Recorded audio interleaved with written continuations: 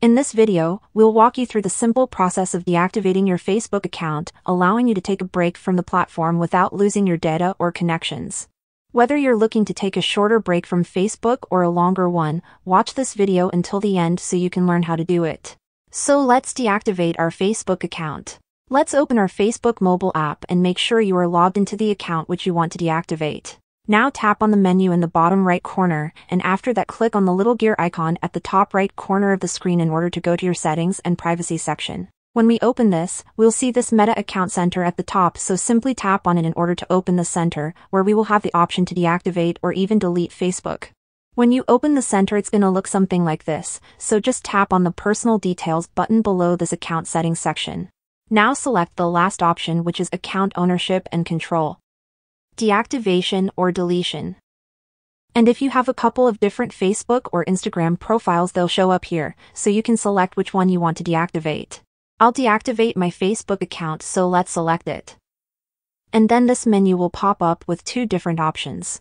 We can choose to delete our Facebook account or deactivate it.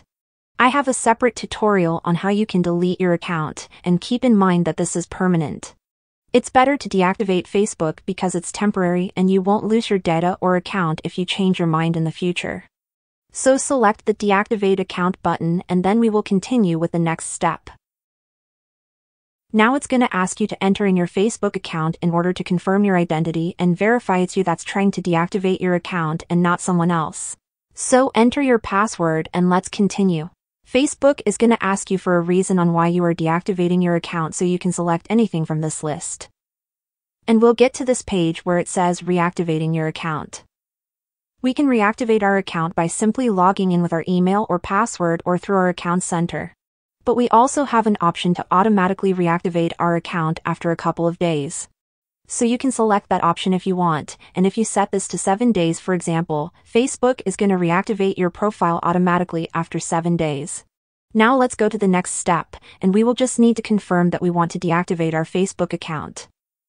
You can select these options here, like if you want to continue to use Facebook Messenger, you can just select that option. Or if you want to get notifications and your friends inviting you to different events and other stuff. Now when you are done with that, simply click on the Deactivate My Account button, and that's it. Your Facebook account will be deactivated temporarily, and you can reactivate it at any time by logging in with your mail and password or through the account center.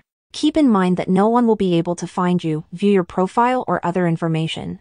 Your profile will be hidden from your friends when deactivated.